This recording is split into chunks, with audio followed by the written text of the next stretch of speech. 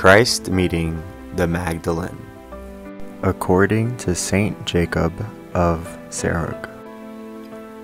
While the angel was speaking with Mary, she turned around, as it is written. Why did she leave the angel's company and turn around?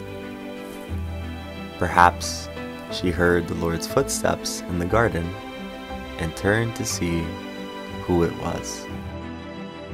Alternatively, the angel may have bowed down upon seeing him approach.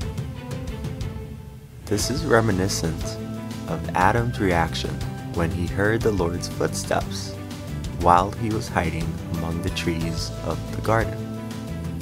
When Mary turned around, she saw our Lord standing there, looking like a gardener. This is fitting, as he is the one who admitted the thief, Demas, to paradise.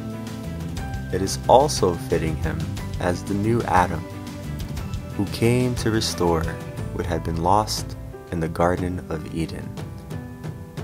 Now, he comes to cultivate the spiritual fruit of the faithful.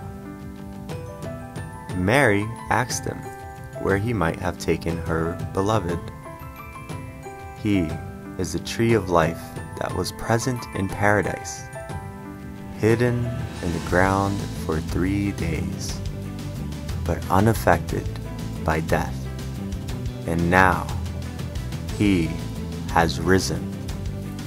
He is the tree, the fruit, and the gardener. He lowered himself, and no other power could have brought him down. He placed his soul in the hands of his Father and took it back to resurrect.